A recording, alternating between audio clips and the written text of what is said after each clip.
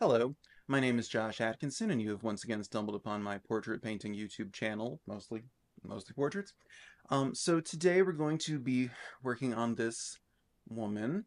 Um, I don't know, I have a bit of a complicated relationship with this painting because it just looks so much better in real life than it does in photographs.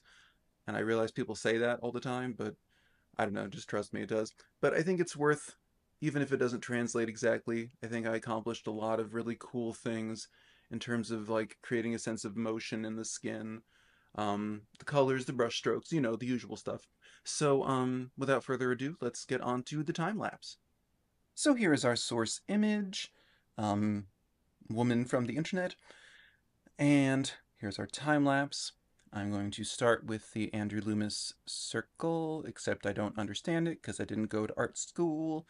Um, but I understand that it at least tells you how to create the direction of the eyebrows, and everything gets painted in relation to that. Or to other things. I mean, the more features you get down, you can determine where let's say, the right nostril should be by lining it up, like holding your paintbrush. I'm sure you all already know this, but holding the paintbrush up to the source image and seeing what the edge of that right nostril lines up with, and if it lines up with maybe the inner corner of the right eye or the outer corner or the outer rim of the eyeball, then there's your metric. I guess there isn't always a clean answer like that, but if there isn't, maybe you could rely on the left side of the nose and see, the edge of that does seem to line up with the edge of the left eyeball. So that's a lot of painting. I know a lot of people use grids or trace, or basically just do a full drawing underneath it and then I guess spray it with a fixative. I just don't I don't draw. I haven't drawn in 20 years. I don't know how to do it at this point. They really are separate skills. So, so yeah, maybe the way I'm doing it, again, untrained, is definitely more trial and error, more mistakes get made, and maybe fewer paintings turn out successfully. But they don't wind up on YouTube, so what's it matter? If a painting crashes and burns, but no one sees you post it on the internet, did it really happen? I'm in a philosophical mood. Anyway, so this was a challenging painting because there's first of all, she's probably covered in makeup and foundation because she's uh, interviewing. If you watch the video I posted last week, I believe this is the woman who was interviewing the subject of that painting, the man with the really florid, beautifully red cheeks.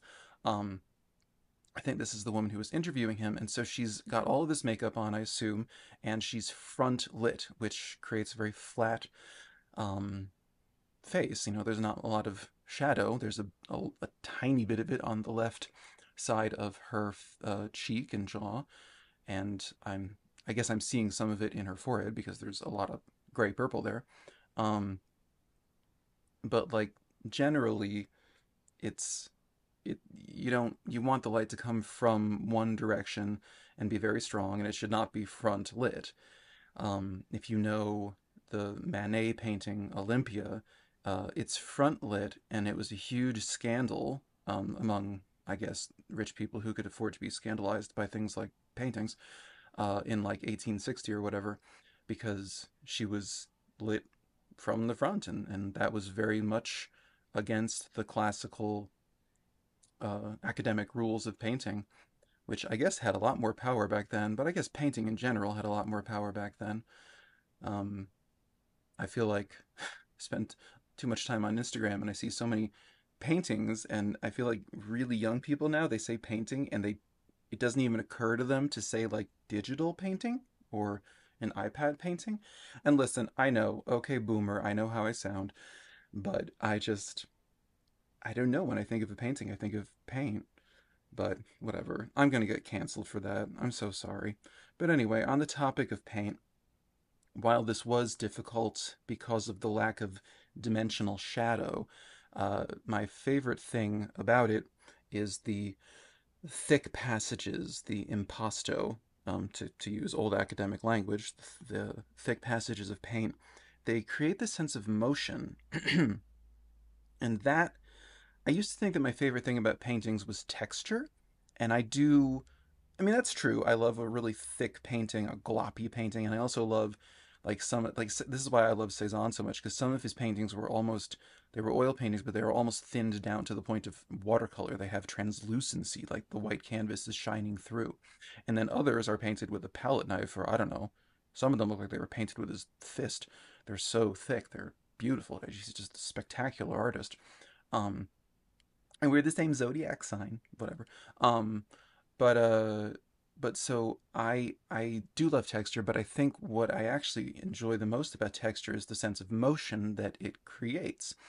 When you smooth everything out and you have very flat images, which I've spent a lot of time, like I've done a bunch of that. Um, it just feels beautiful, but like I don't know, I the brush strokes that I'm leaving on, whether they be thick paint or whether they just be unblended colors next to each other, like on her forehead, we have a red next to a neutralized purple next to a very, I don't know, just Caucasian skin color. Like those would typically be blended out and flattened in traditional portraiture. But having the contrast of the colors and having the contrast of smoother brushstrokes and thicker passages of paint, it creates that motion. And I feel like I don't know, it just makes the eye travel more. And I can't speak for other people and their eyeballs, but that's what excites me when I see a painting is when the paint, I mean, it's the paint, it's not the subject matter. I really could care less if it's a tree or a vase or a face.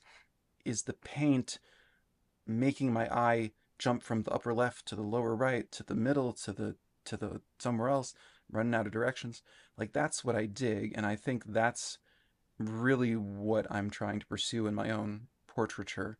Um, so yeah, the way to do that, of course, does create these contrasts in tone and color and texture, which some people could see as unflattering, but I don't know. Those people girl, just take a photograph if you want to, like, I don't know, you want to be flattered, hire a makeup artist, take a photo, blah blah blah.